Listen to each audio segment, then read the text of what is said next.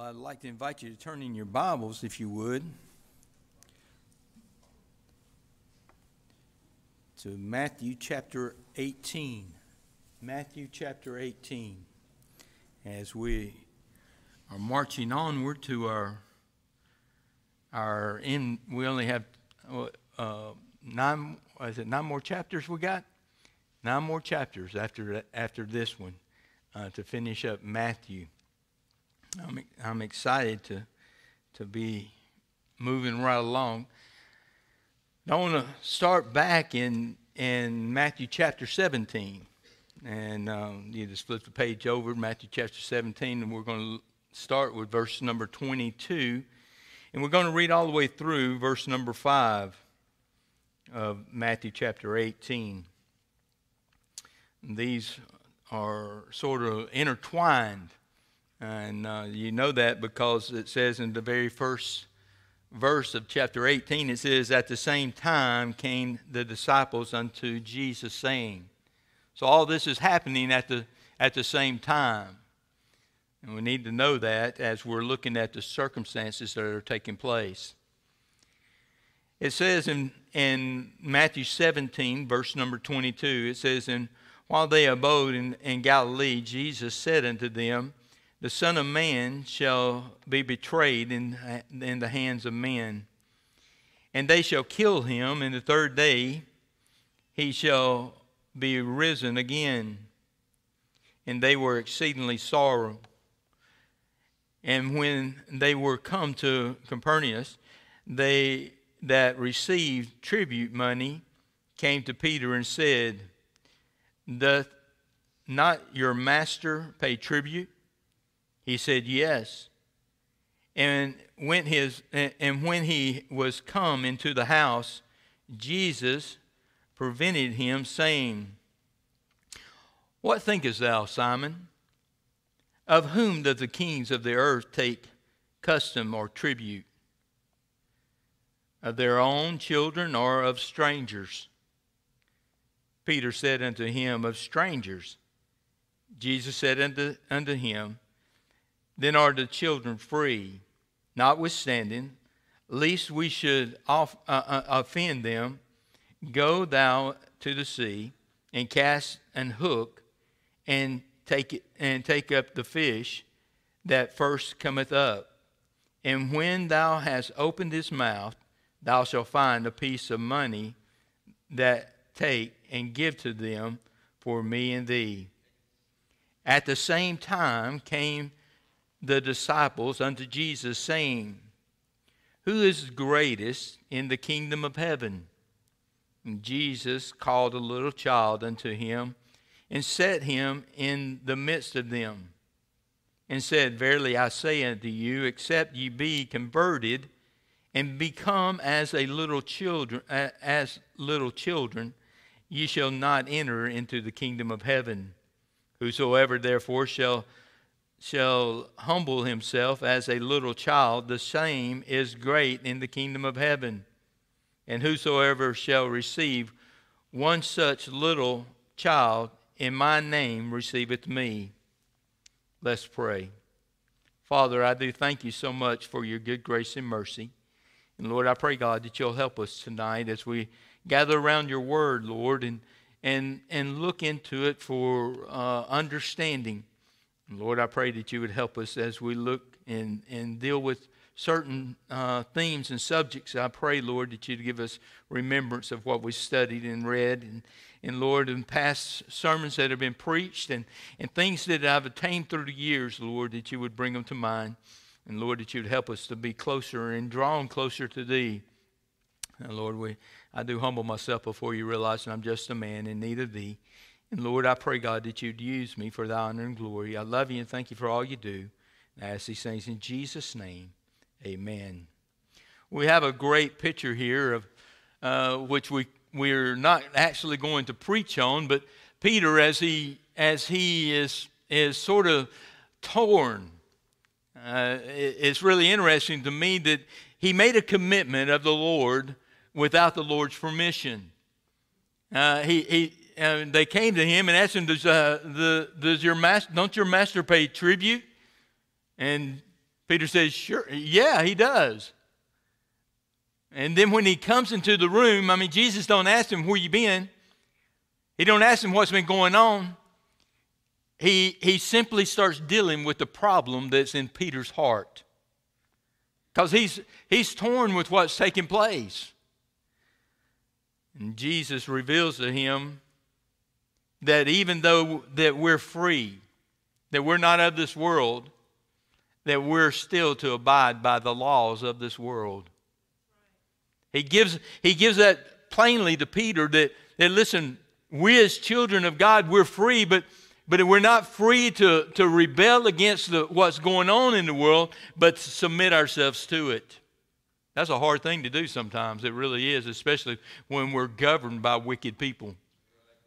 It's hard to submit unto the laws of the land when you know that those that are enforcing the laws of the land are wicked people. And can I tell you, it was the same in Peter's time. The Roman government in that time was not somebody that was nice or kind or was thinking about your best interests or anything like that. They had one objective, and that was to rule the world at any cost. But the portion that I want us to look at tonight is not Peter and the incidents going on, but the other thing that is taking place. I mean, there's several things that are taking place, but the one thing that's taking place, the disciples, they have been in a desiresome power grab, if you will. They want to know who's going to be the greatest in the kingdom of God. Which of us 12, Lord? I mean, that's almost like what they were saying. Which of us 12 are going to be the greatest in the kingdom? It's got to be one of us. I mean, it's got to be one. I mean, we're the ones that you've chosen. One of us has got to be the greatest in the kingdom of God. What a power. I mean, you know, what a mindset they had. And it's very interesting to me how the Lord deals with this, and he gives them an illustration of a little child. And you know, it could be that you know, it hadn't been long ago that Peter had been rebuked by Jesus too. You know, he'd been rebuked by Jesus and said, "Get thee behind me, Satan." So, I mean, it might have been that all the other, 11 and marked Peter off and said, well, Peter's not going to be it because he's already become a child of Satan. I mean, just that fast. And they thought that, hey, now we got a real chance. We're knocking them off. I mean, they wanted that place, that position. But the desire that they had, Jesus had to show them that, hey, listen, it all comes down to a little child. A little child. So Jesus sees this desire that they have, and he has to deal with it promptly, and he does so, and he launches into this entire chapter of 18, and he teaches them about childlikeness behavior. He brings them to a childlikeness behavior, because I want you to understand something. I know that we are all in here are considered adults. But can I tell you, in our understanding and in our dealing with spiritual things, all of us here are like children. There's none of us here that are mature. I just want you to realize that. I was listening to J. Vernon McGee the other day, and he said, I've been preaching for 50 years. He said, and I just come to understand that I'm ignorant to the Word of God. After 50 years of studying the Word of God, he come to the understanding that he was ignorant to it. Boy, I tell you what, can I tell you, that right there puts him in a place of understanding that most of us have never got to. But Jesus launches as he deals with these, and he starts off, if you look at verse number 2, and he calls a little child. Jesus calls a little child to him, and he sets him in the midst of them, and he's preparing the position to teach. I mean, he is getting them ready. And I honestly believe that all 12 are there. I don't believe that Peter had left yet. I believe this is at the same time that all this is taking place with Peter. And I believe that Peter is there too, because this is definitely a lesson that Peter needs. There's no doubt. I mean, Peter is always the one that puts his foot in his mouth first. He is the one that jumps ahead of everybody else. He definitely needs to know what the Lord's fixing to teach. And so the Lord gathers in his arms there the little toddler, or the little infant. That's what the word means, little child. It means infant. And you can imagine this little child looking at the wonderful eyes of the face of the blessed Lord Jesus Christ. The peacefulness that is there amongst him as they're there, the beautifulness and the majesty of our Lord that they're experiencing. Such innocence, such weakness, such confidence, and such trust is the perfect illustration for our Lord to use. And so Jesus sets them in his arms, embraces that little child. And I cannot help but think that how many times Jesus used little children in his presence. And we've already seen in Matthew chapter 14 that they were used there, in Matthew chapter 15, and now in Matthew chapter 18, and we'll see them again in chapter 19, and chapter 21, and chapter 23. Jesus loved children. He loved them. And he liked them in his presence always. I'll be honest with you, one of the things that I believe that we as a church have a hard time realizing is that in the midst of the congregation, we need children. And I believe one of the downfalls of the church is dividing the children apart from the adults. I really believe that. Even though that's something that we do, and one of the reasons we do is because we don't have the parents of the children that are with us. But there's 5 lessons in this chapter, and they're all about childlikeness and behavior. The whole chapter is about children, how they enter into the kingdom with childlike faith, in verse number 3 and 4, and how they are treated like children, verse number 5 through 9, and how they are to be cared for like children, verses number 10 through 14, and how they are to be disciplined like children, verses 15 through 20, and then how they are to be forgiven like children in verses 21 through 35. And so we're going to begin today sort of the first portion of this, but there's some things that we need to really look at to be able to get a great understanding of this. And this is what I want to do tonight, is sort of to give us a foundation to look more into it next week as we look into this lesson. So as we look into this, we're looking in verses number 3 and 4. Now listen very carefully to what it says as we look at this text. It says, "Verily I say unto you, except ye be converted and become as little children, ye shall not enter into the kingdom of heaven." Now that is a profound and far-reaching statement. If you're not a little child, you're never getting in the kingdom. That's what it says. That we must become like that. Now, we better, number one, find out what he means to be like a child. That's something that we need to know, that's for sure. We need to know what we are and how we're to become to be able to enter into the kingdom.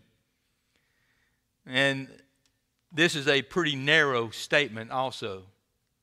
It has a narrow view, that it takes that childlikeness to be able to enter in.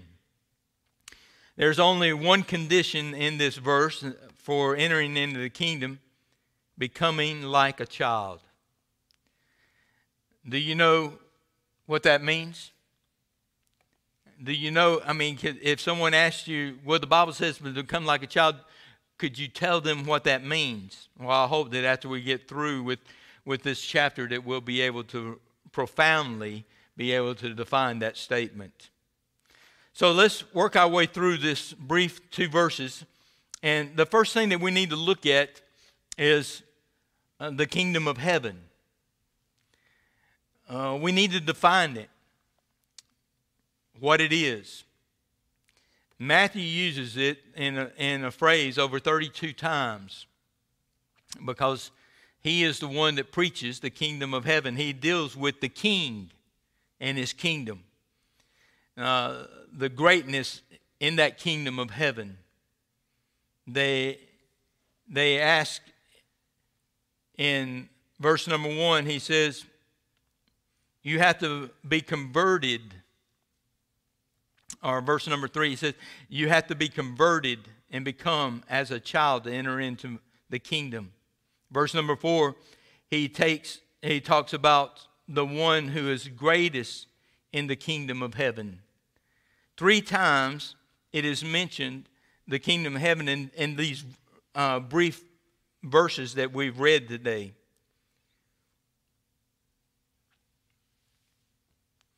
We've already seen in Matthew, as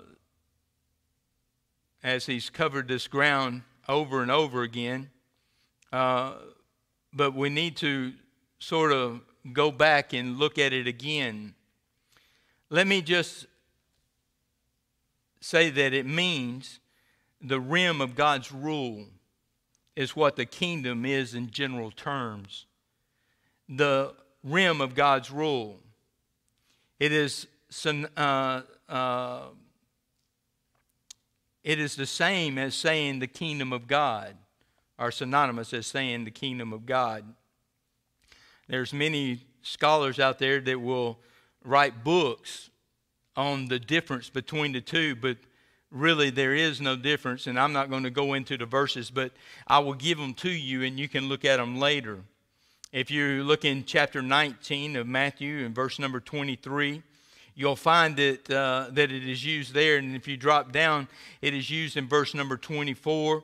And it has, they have the same meaning, kingdom of heaven, kingdom of God. They use the same meaning there. So why the different titles? Well, very simply, the kingdom of God emphasizes the rule. The kingdom of heaven emphasizes the character of his rule. So they're still meaning the same thing, but they're emphasizing different areas of that rule or that kingdom.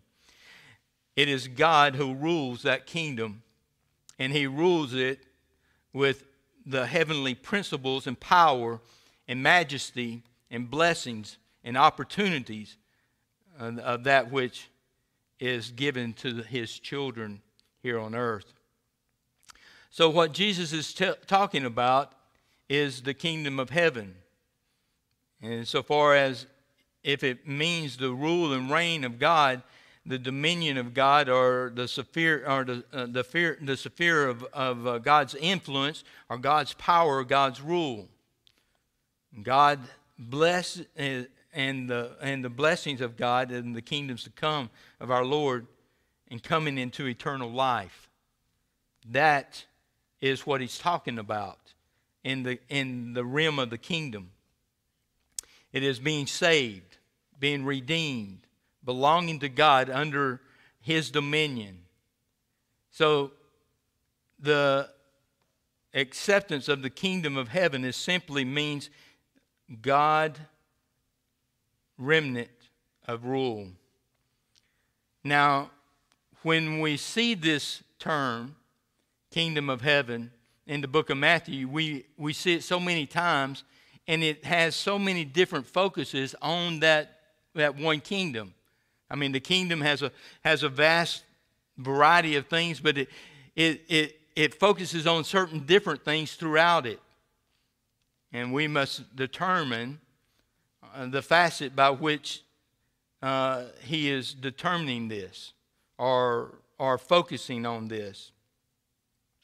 For example, if you were to look at chapter 25 and verse number 1, you would read, then shall the kingdom of heaven be likened unto 10 virgins. And you would remember that the virgins who had lamps, 5 were ready and 5 were turned off or weren't ready. Now there you have the kingdom of heaven related to the return of Christ to set up his kingdom. We're talking about the millennial reign. This is an aspect of the kingdom of God that is being projected by the phrase, the kingdom of heaven. So we need to make sure that we understand that he is, in this incident in chapter 25, he is looking at the future 1,000-year reign of Christ on the earth that is in view as used as the kingdom of heaven. If you go back, for example, to the 11th chapter of Matthew, and the 11th verse, it says, verily I say unto you, among them that are born of women, there were none risen as greater than John the Baptist. Notwithstanding, he that is least in the kingdom of heaven is greater than he. And there it is talking about the kingdom of heaven really as a sort of a forward look of an eternal state. That the kingdom of heaven is our eternal state. And everyone that is in there is going to be greater than those who live on earth. It is looking at it in the living matter. That those that are born here on earth, those that receive Christ and are in the kingdom of heaven will be greater. Because heaven is eternal. The existence is greater than that earthly existence. So we have the millennial reign that is viewed in verse number 25 as the kingdom of heaven, and then we have the eternal reign that is looked at as in chapter number 11 as the kingdom of heaven. Now, if you look in chapter number 13, in chapter number 13 we find other elements. In verse number 24 through 30, you remember you have the wheats and the tares that are there. And there it is talking about the kingdom of heaven is seen as true and the false. So it is describing the kingdom of heaven as the border beyond that which is saved, and encompasses not only that which is saved, but that which claims to be saved. It's also identifying with Christianity and those who claim to be Christians and are not. So it says the kingdom of heaven is likened unto this. So you can see that the aspects of kingdom of heaven that are given to us have to be determined. We have to determine what it is, because if we don't determine what it is, then we'll never be able to understand it fully. This is why there's much misinterpretation of Scripture, because they misappropriate what it's talking about. Just because it says the kingdom of heaven doesn't mean that it means the whole realm. Doesn't mean that it means this particular thing. And if you go through chapter 11, you see it with the tares and the wheats. You see it. What was the other one? Yeah, with the mustard seed and the leaven. You see, all these things describe the kingdom of heaven, but it's looking at a specific part of the kingdom of heaven as it describes it. And it comes to the understanding. So these parables speak of the person of the kingdom of heaven. So sometimes the kingdom of heaven can relate to eternity. Sometimes the kingdom of heaven can relate to the millennial earth. Sometimes the kingdom of heaven can be the influence of Christians on the world. Sometimes it can relate to the whole fear of Christianity, including those who are true and false believers. And sometimes it relates to the personal appropriation of the kingdom. And that right there, you remember, is the ones where they went out to search for pearls. One found a field of great treasure, and he took it, and the other sold everything that he had and went and bought a great pearl. And that was personally. Now, as we look at these assets of the kingdom of heaven, he has given us a general understanding of all that the kingdom is. So let us take just a few moments and talk about that. When we know that when he talks about the kingdom, he's talking about eternity, the kingdom of heaven, because he says in verse number 3, except thou be converted. He is talking about the conversion or the acceptance. So we're looking at the acceptance of the kingdom of heaven in this passage of Scripture, and then that you must be like a child. Now, it is important for every person to understand that we must enter into this kingdom. You know what that means? That means that every person is born outside the kingdom of God. There's no one born inside the kingdom of God. Everybody is born outside the kingdom of God. And because of that, we must be converted. We must be converted. The gospel presents that a man may enter into this kingdom. I mean, it is given that there's a way of entrance. As he gives this portion of Scripture to us, he is making it known that there's none of us that has ever been born deserving. There's none of us that have ever merited entrance, that we must be converted. God is not willing that any should perish, but that all should come to what? Repentance. It must come through repentance. God wants people in his kingdom. He doesn't want anybody in hell. Matter of fact, the Bible tells us that hell was not made for people. It was made for the devil and his angels. It wasn't even created for them. I cannot ever get by with someone saying that God ordained people to go to hell. It's not like that. Now, I want you to understand something. I'm not so far on the other side that believes that you have all the ability to get into heaven by yourself either. No. One day I'm going to teach a series of lessons on that and start from Genesis, and we're going to work our way through the Bible. But it's always been God's desire for people to enter into the kingdom. Jesus preached it. The apostles preached it. John the Baptist preached it.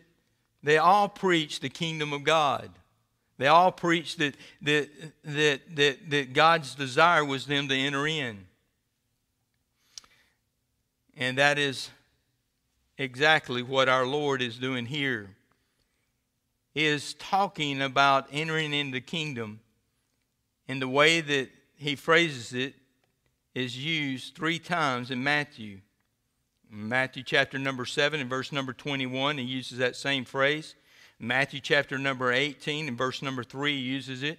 And then again in chapter 19 and verse number 23.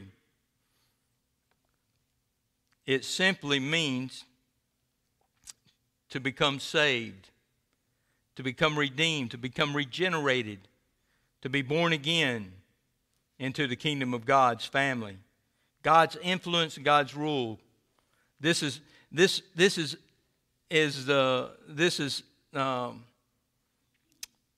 comparative with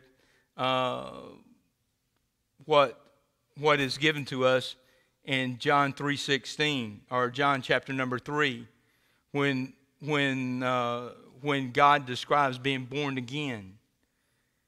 He is describing to Nicodemus how to enter into the kingdom. But as we go through this, we'll see that God is revealing this to the disciples, but he wants them to be able to see, and he's been teaching them all along the way. Matter of fact, most people use the book of John to lead someone to the Lord a lot of times. But in reality, the book of Matthew has laid out the gospel systematically and so carefully that it reveals how to enter into the kingdom of God even better than the message of John does. The message of John proves the deity of Christ. Matthew's message is to get you into the kingdom and to reveal who the king is. So, with that in mind, now, I want you to get this right here, because that is a fundamental foundation by which we must have. We must have before we proceed further, because as we look at this, I want you to see that he, as he is talking about going into the kingdom, he is using it in the understanding of entering into that, or how to get into that kingdom.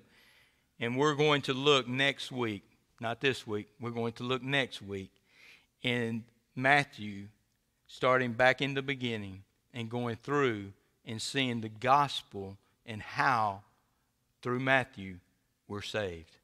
Amen. Let's stand together and we'll have a word of prayer, and then we'll go into our business meeting. Father, I do thank you for your word. And Lord, I pray, God, that you'll help us as we continue our study. Lord, I know that sometimes it feels like that we're in a classroom and there's a lot of things that are similar but need to be defined, to that there be more clear understanding of the things to come. And Lord, I know that it's difficult sometimes, and not every sermon that's preached is exciting and heart-thrilling. But Lord, I pray that you would help us to see the need of the hour and of this message. Lord, that you prepare us for what we're going to see, and that you would encourage us as we look into it, as we see what it takes to be born again. And Lord, we love you and thank you so much for all that you do. And we ask these things in Jesus' name. Amen. Now we're going to, you can be seated if you need to leave, we understand, but you're welcome to